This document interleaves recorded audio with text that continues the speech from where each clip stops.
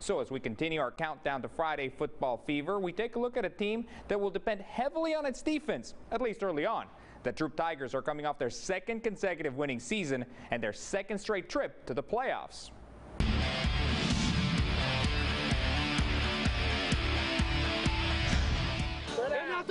Watch out there!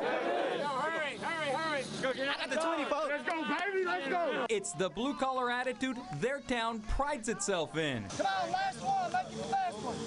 As he enters his 11th overall season as head coach of the Tigers, John Eastman has a young group to develop. But with some experienced players back defensively, he will rely on their effort to maximize their team speed on that side of the ball. We like to get after it. Like we always say, wreak havoc, cause disruption.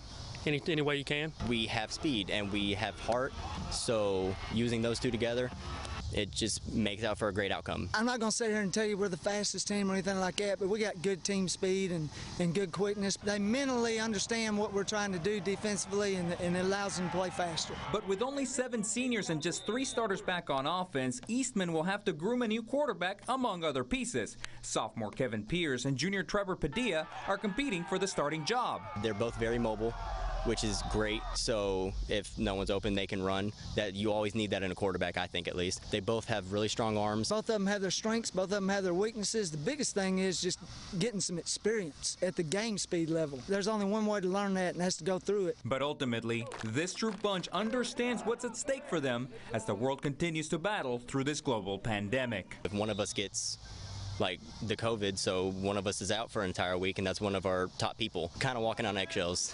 When they leave from us, they got to be responsible. They got to take care of their business and make sure we're taking care of things off the field. 1, 2, 3! Kids have been doing awesome, though. I've been proud of them. It's made my job easier.